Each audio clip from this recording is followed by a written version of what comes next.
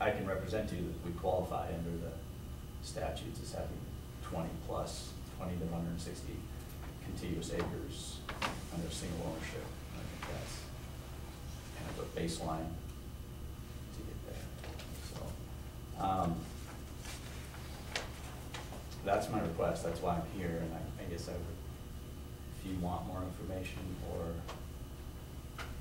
need more information to kind of evaluate what I'm asking, understand it, I can try to share it, or I can bring it back in another meeting, however you want to approach it.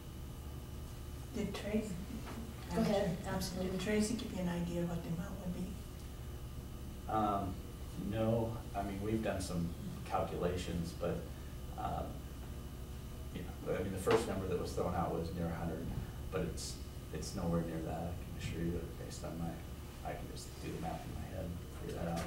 But no, Tracy told me last I spoke to her, which wasn't that long ago, after she left, she said that a spreadsheet was she actually reprinted invoices out in the department and was about half the stack. She spent several days over the 4th of July doing that, and then had a spreadsheet prepared. I think the spreadsheet was prepared by Wanda. I think she's involved in she's been the newly appointed lead appraiser here, I think, is that correct? Oh, there was a Wanda Nelson. Wanda? Wanda, do you know? I have no idea. All right, Department of Revenue lost their 2 local representatives, so county's kind of not sure what's going on or who's going to be down here, so we don't know yet. Okay, well, Wanda, it's my understanding it's Wanda, and Okay. Wanda, and so apparently there was a spreadsheet that detailed the amount. So to answer your question, I don't know the exact amount. And honestly, it's 40 lots. We pay somewhere between $250 and $300 a lot. If it's Per half or per year? you know, initially I think start out around 200 per year. It's up to about 320 per year, based on the progression. How do they do that? They did an adjustment on the levy, and I guess they kind of progressing it back into the full taxation. So it's somebody would have to sit down and do that spreadsheet, which I think they did, and it went to a guy at the Department of Revenue named Rocky. I have his name written down somewhere. And so he can probably tell you how much that would be. I can go on the online records, but I don't have the exact amount. Okay. I mean, yes, 30,000, that's my guess, but somewhere between 30 and 50. Okay. Dave Smith. Correct. Had called, and he said it was going from about, I think he said 259 to 29 per lot would be the difference in the taxes. Yeah. So I don't know if that was a guesstimate on his part or if he had an actual lot he was looking at from the spreadsheet. Yeah, he wouldn't have the spreadsheet, but that would have been Dave's recollection of what we would be, you know, it was platted in 2006, and so when we were non-qualified ag, we were paying probably $29 would be about right per lot, and then in 2009 going forward is when it kicked up, and it was 200 per year. I mean, I have assessment notices that show the 200 figure, and the lots vary slightly because they're all really 3 acres, but it's that would be a ballpark, 30 going up to 200 to now 320 over the last 4 or 5 years. So, and I just recently got the letter from, I get a stack of all the notices showing the Department of Revenue acknowledging that it's been misclassified and reclassified. It shows some of the information, which I happen to have with me if you need it right now. But I think if you authorize it, it can be determined how much that would be. I mean, I know it's not insignificant, so I Sure. figure it out. We have a number of questions on this, and we expect you won't be the first, well, you are the first, but we expect you won't be the only subdivider coming forward asking for a refund. So what we talked about this morning, what we would like to do is take this to our planning board, since this is a planning issue, and present to them what some of our questions are, and have them put together parameters, justifications, list of examples why we would, why we wouldn't type of scenarios, and then have something solid that we follow on this, so that it isn't a willy-nilly shoot from the hip answer that we give to you on Monday and somebody else on Tuesday. We have an actual structure that we're following. Right. So that may take a little bit of time. We are meeting with the planning board on Wednesday, here in just 2 days. Okay. But at that point, I expect that we will be able to get back to you, either have you come to a meeting or work via email and let you know what that structure is and what that means for your particular subdivision. Okay. Department of Revenue guesstimated that if everybody got 100% of the refunds they're requesting, it would be $73,000 from the county. I don't know if that's per year. I don't know if that's total. And Department of Revenue has been wrong on an awful lot of things. One of the things they said is that we can tax the citizens to cover these. That's not true, nor do we want to, Right. but they don't always understand local government issues like they do state revenue Right. issues. So we want to take it to the experts, which is the planning board, and get some parameters from them. Okay. So, did I miss anything? You guys want to No. add anything? I wonder we shouldn't talk to Tracy on it too. Tracy quit. Oh, she did? Tracy walked out. We no longer have a Tracy. Yeah, Yeah. no, and ironic, and just, Mhm.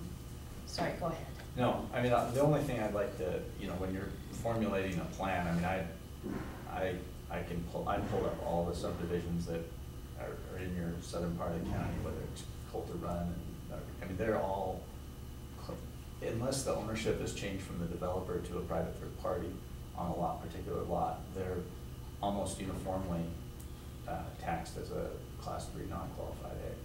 So, I mean, in your consideration, I'd ask you to consider also the fairness of it.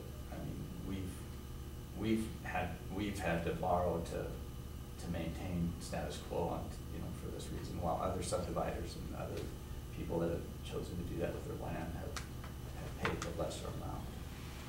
So I know there's probably questions that could be formulated, but I guess the other question is, if you would deny our request, when you say there's gonna be other people coming in, quite frankly, everybody else is probably happy status quo, because they're, for example, West Side Trails is paying $5, pretty much $5 a lot per year to retain their 50 lots over there as the developer, and it obviously is not fair.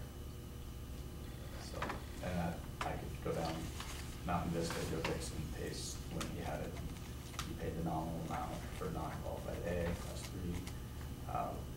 The one that has a lot of houses in it, it's actually kind of surprising, is the Mountain Vista right off the freeway there. It's all non-qualified A, it's owned by their developer. Just food for thought. And we hear that. Of course, there's other arguments that, you know, we also have to be hearing, and that is from the other citizens.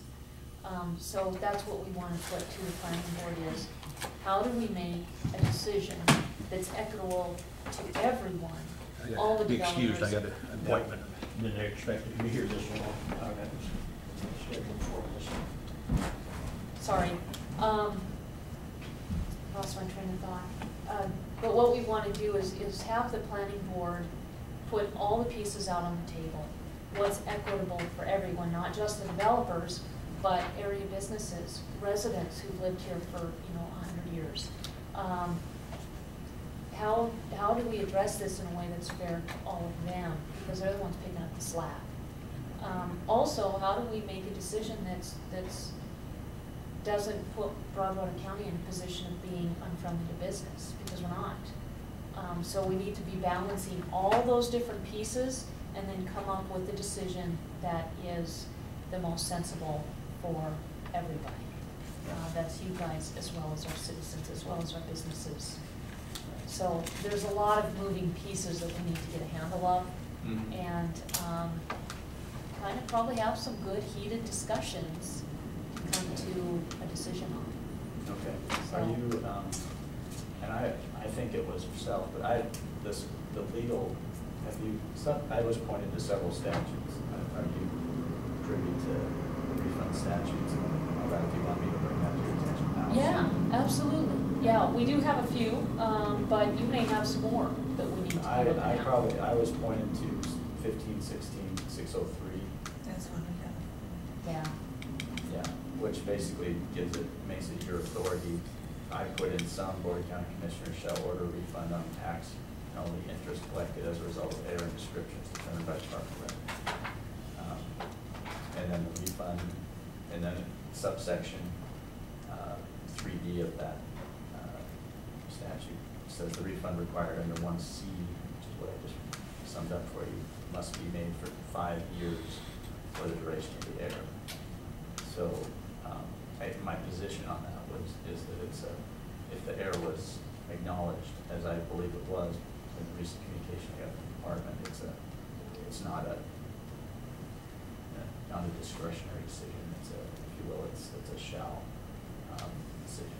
So that's one statute I'd point you to, not trying to tie your hands down, but I do want to, when you talk about the variety of interests involved, I appreciate the fact, we've been a good citizen. I mean, as a developer, and David Smith would remind me to mention, that we contributed on the road. We were significant in making sure that issue is the last time he probably presented himself here, and that we were very cooperative, paying our fair share for the road that was constructed out there, and we're helping cooperative market street, other people get involved, despite other factors. Despite the fact that we probably didn't have to, we did it, because we felt that it was beneficial to everyone. I will tell you that Dave did bring that up on the phone, and there have been some developers who've been very good neighbors, very good to work with. I think our planner would agree to that. We've also had developers that haven't been. And when there's a blanket, if we set a precedent of just saying yes, then we have to just say yes to everybody. Well, then it washes out your argument. Right. That you guys have been good neighbors. I think we all agree on that, and certainly appreciate that. And again, we want to make a informed decision so that we honor what you guys did in being good neighbors, but we still have to make sure that whatever we end up doing, that it is the best, most thought-through decision. Right. Just shooting from the hip. Yeah. Might have worked decades ago, but we're in a new world. Well, So. and I appreciate that. I honestly do. I would be dumb. I would be remiss if I didn't focus on the fact that everybody else that's out there is taxed in this fashion going back. And I don't know, when you say, if we say yes, I view it as it's already been said yes, because everybody else is on that tax classification that I'm asking, that I think that where there was an error and oversight, they go back. And when I talked to Tracy, she said exactly that. But ironically, she's the one that sent me the letter in 2010 saying they're classified the other way. So anyway, that's what I'm really asking. And really, when you're sorting this out, all the interests that are involved, I mean, it would be hard for me to stomach that everybody else is okay the way they are, but we have to continue to flip this excess in taxation when everybody else around us is not. It would just be fundamentally unfair. So. Right, and if it was just you, that would be one thing, but that's just I not don't know about the rest, other than I know about the 5 or 6 subdivisions. I know every subdivision in that area that we approved, that we collectively approved out there is being taxed non-qualified ag. We'll realize this, we're not saying no, but we're not saying yes. Okay. We wouldn't be doing our job if we just said, yeah, it's easier for us just to say yes to you because you're here. Yeah. We have got to have a structure in place that's got to be thought through. It's got to go through the planning board because this is subdivision related. Right. And if we don't do that, we're not doing our jobs and we're not being responsible to our citizens. Right. So, if you have a card, it would be great to get that information. I don't have your email, I do have your phone number, I don't- but, then we can follow up with you, let you know kind of where we're at in the process, and then either have you come back or work together through, you know, emails, so that, we can go ahead and take care of this in a way that's most equitable to everybody. Yep. I'm good with that. All right? Thank you. Very good. Thank you very much. Appreciate it. So, great. Thanks for coming. Yeah, that's, great job. Wonderful, thank you. I wouldn't expect that this will take too long, but if anything, it's better to do it right than do it fast. Agreed. All Thank right. you for your time. You bet.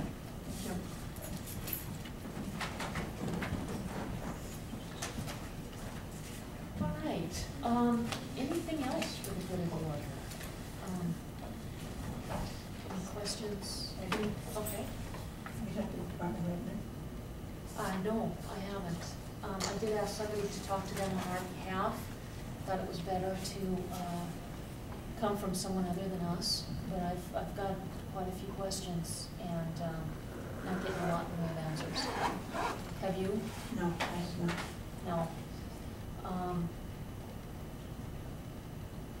Yeah, I'm not sure that we've been getting, what we need from, I think we were well served, we being Broadwater County was well served by Jen and Tracy. Exactly. I think the loss of those two is a hit bigger than we have any idea at this point, especially with next year being a recalculating year. And I don't think we've gotten the information, the guidance, the service that we have, that we've required from the state level. Well, and this is just a piece of the pie. It It's is. not the whole thing. By any means we matter. No, and that'll be a discussion on Wednesday with you guys. But there's an awful lot of questions, and also, you weren't here earlier, but we'll be meeting with some other county commissioners on Friday. Okay. And bringing up these lawsuits. The one with the Supreme Court, which is BLM, Dalton County, and how it has affected decisions that are quite different. Yeah, so we'll bring you some more information from you and the board on Wednesday. I'll try and get you the information early so that you have some of that before the discussion. Okay, okay. So you've met with these other commissioners already, or you will be meeting? No, just got a couple of emails and started some conversation strings, and, Okay. yeah, this is hit Lewis and Clark County pretty hard, and Dalton County as well. Mhm. So we're not alone. I think the percentage that it's hit us is higher because we're smaller and because we have so much development. But this isn't one subdivision. So, Well, and not just the fact that it's county too. We have subdivisions in the county very big hit. And have absolutely, been for a very, very long yeah, yeah. And those prices for lot haven't really come down all that much.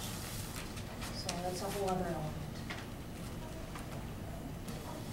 So, anything more? Do you have any questions on that subject? Any more? time. No, I've got my own notes that I've got to do some research on, but nothing that can be answered here, I don't believe so.